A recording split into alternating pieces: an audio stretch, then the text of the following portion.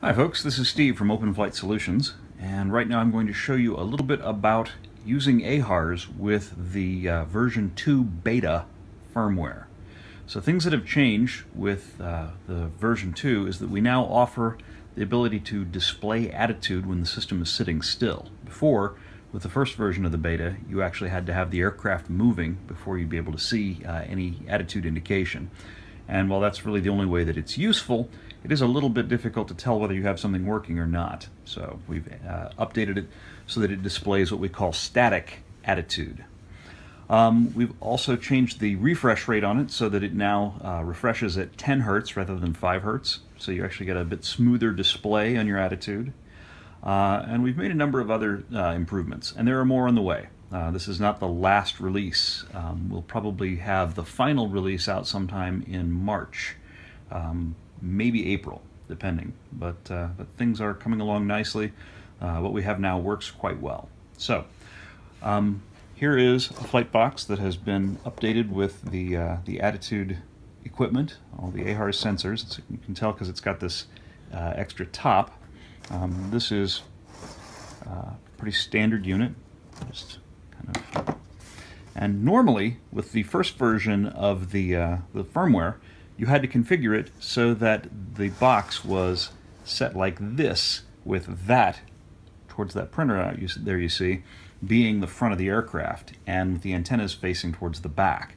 That's a pretty standard orientation. Most people who set the system on the glare shield and use it set it up this way because otherwise the antennas are like crunching into the glare or into the windshield.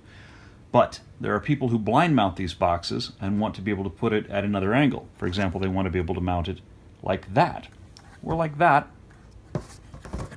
My hand out of the way.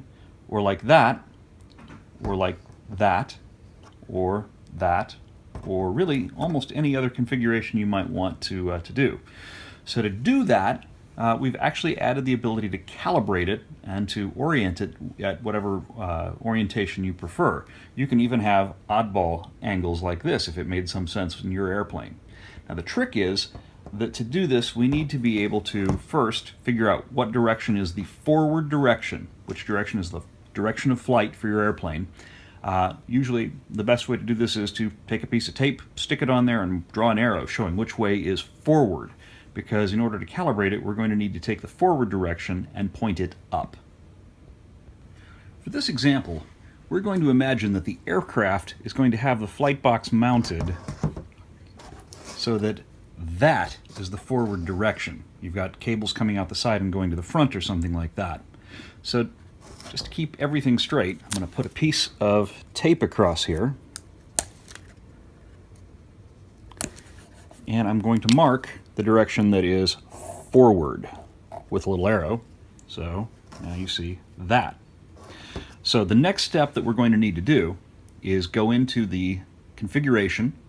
All right, here we are at the status screen on a system that's been updated with the latest update, version 02 of the AHRS firmware. You can tell, of course, because it still says AHRS beta up here, and in the version it says AHRS version 2.0. So status screen is more or less the same. You've got the same information about UAT and 1090ES reception, so that shows how many messages it's received on both of those frequencies in the last minute in the sliders, and then the peak that it's received over here on the right side. We have the number of UAT towers, and since we're on the ground, that's going to be 0. That would climb up once you get to altitude and you actually start receiving data from UAT towers.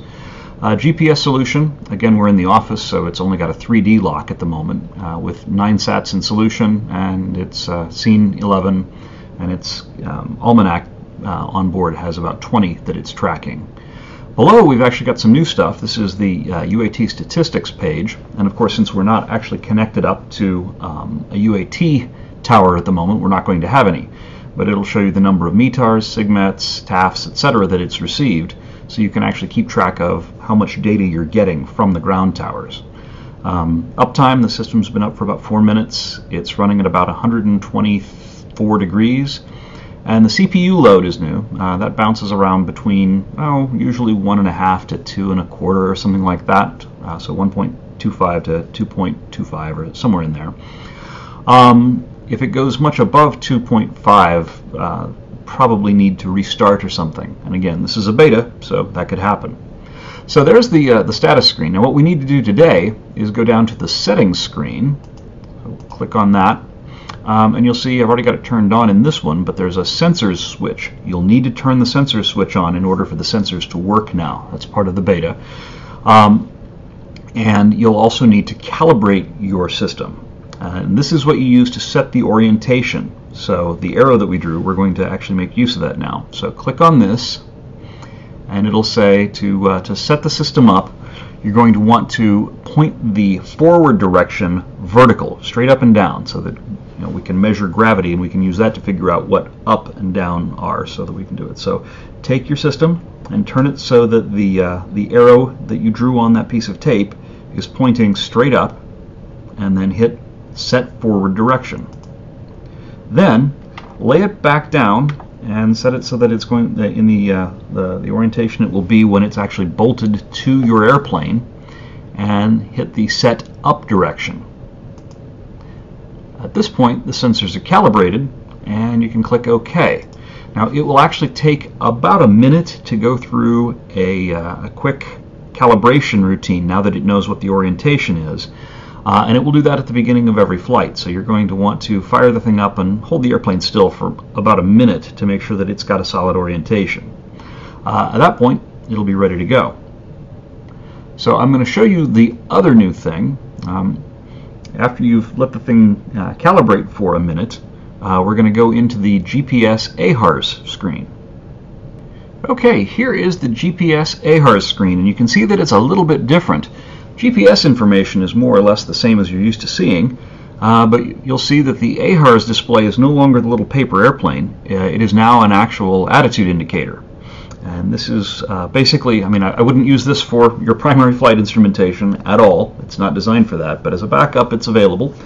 And you should see it showing your orientation. And if you move the box up in the orientation that you selected, you'll see it increasing in pitch. If you move it down, and of course if you change the roll attitude along that same orientation, you'll see that alter as well. So this is the new static AHRS that we've got set up so that you can actually see it when it's not in motion. When it's in motion, of course, it will do the same thing, but only when you actually move the airplane. So there is a button down here. If it's slightly out of alignment, you can hit cage and it will lock it back down. Now down here along the bottom you'll see that there's actually a heading indication. That uses the GPS ground track, so while we're sitting still it may bounce around. As you can see, the GPS information moves a bit even when it's static. That's fairly normal. Once you're actually up in the air, especially once you've got a WAS lock, it will be much more accurate, but what it's showing there is your GPS track, not a magnetic heading. So that is the process of orienting it. If you have questions, please post a message on the forums or drop us an email, support@openflightsolutions.com. Thanks.